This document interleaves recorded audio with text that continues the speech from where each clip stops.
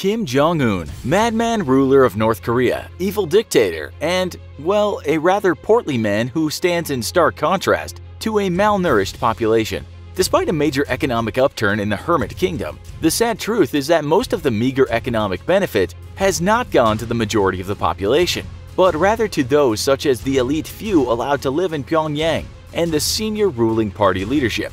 Though exact figures are impossible to ascertain due to the secretive nature of the country, North Korean defectors claim that malnourishment and at times outright starvation are still common throughout the nation. On top of this, the CIA confirms that the nation is unable to grow enough food domestically to feed itself. So just how is Kim Jong Un so rotund while the rest of the nation starves? As mentioned, the CIA publicly states that North Korea is unable to grow enough food domestically to feed all of its people. While normally this isn't great news for a country, it's almost never catastrophic.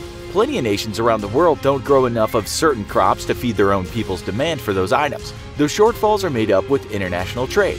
For example, the US produces far more wheat than it consumes, and it is in fact the world's largest exporter of wheat, making up over 15% of global wheat exports, which it sends to nations lacking this crop. Unfortunately for North Korea, however, international sanctions against the nation have stopped the import of many foodstuffs, leaving the nation mostly to fend for itself. During the Cold War, North Korea was in effect a client state of the Soviet Union and heavily relied on Soviet imports to feed its people. However, after the collapse of the Soviet Union in 1991, food and fuel imports were stopped, and worst luck of all, just before a major natural famine struck the nation. Estimates range from between several 100,000 dead to as many as 3 million, and North Korea quickly began looking for new support.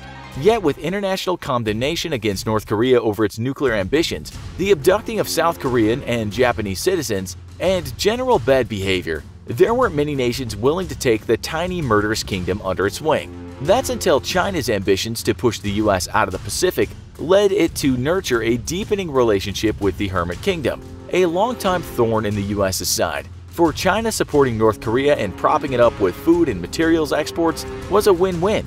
It prevented the nation from descending into chaos, which would prompt a massive refugee crisis across its own border, and it made sure this stubborn thorn would stay permanently lodged in the US's side.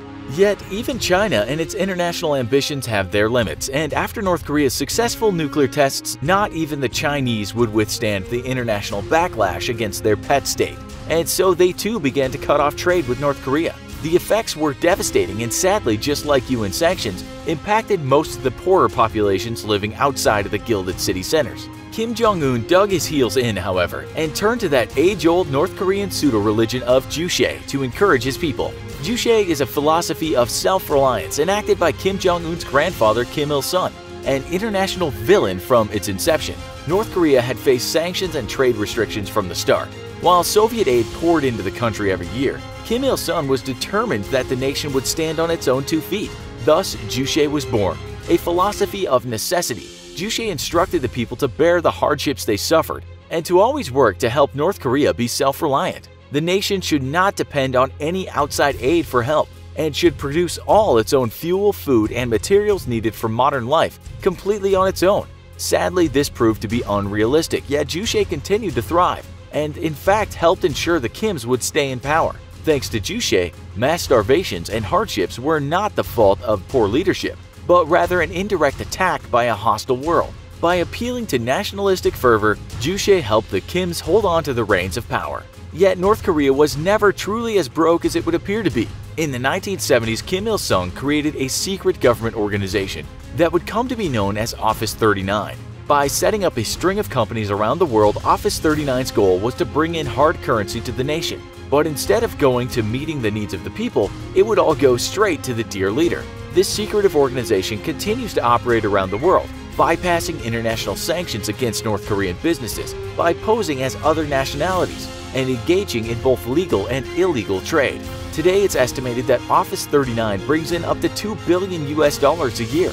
To make money for dear leader's personal spending habits, Office 39 engaged in things such as selling ginsengs, gemstones, and gold internationally. To bypass sanctions, the operatives would smuggle goods from North Korea into China and then pose as Chinese. According to one defector who worked in the organization for 5 years, it was easy to smuggle goods into China because their border is wide open and the Chinese have generally only cared about North Korean refugees. While no direct evidence has ever linked the Chinese to Office 39 activities, it's well known that the Chinese have for a long time turned a blind eye to their puppet state's illegal activities. And there are deep suspicions about how up to $2 billion in illicit international trade could be orchestrated by the North Koreans inside Chinese territory without the Chinese knowing about it. In all likelihood, China not only knows but facilitates the act, taking a cut of the profits for itself, a form of tax on Kim Jong Un's slush fund, which the dear leader is obligated to pay.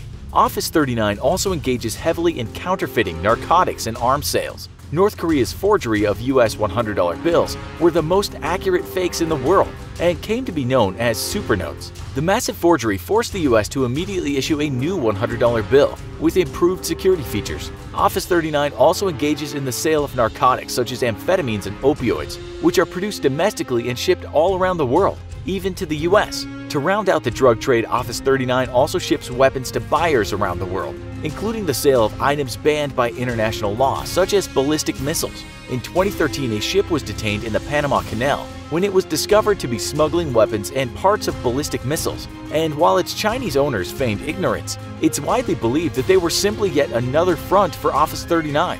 Office 39 is estimated to account for 30 to 40% of the total North Korean economy. And it's not content with simply exploring both illegal and legal goods. As the world has wised up to Office 39 schemes, it's become harder for them to generate money, which has led to the organization now turning its eyes inward.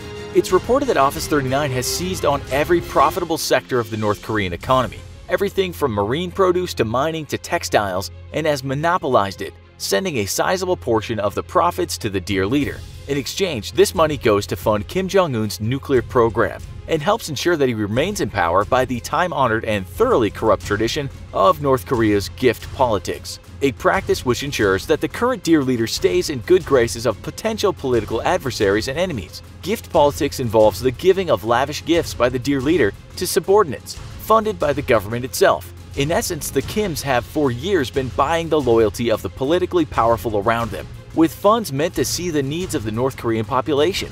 With the world's largest collection of liquor and lavish decadent parties and ceremonies, it's no surprise Kim Jong Un is still packing away the pounds even as his people suffer and starve.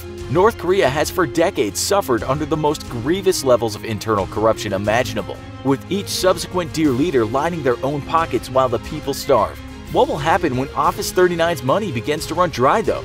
Also, check out our other video, How Cruel is North Korean Leader Kim Jong Un? As always, if you enjoyed this video, don't forget to like, share, and subscribe for more great content.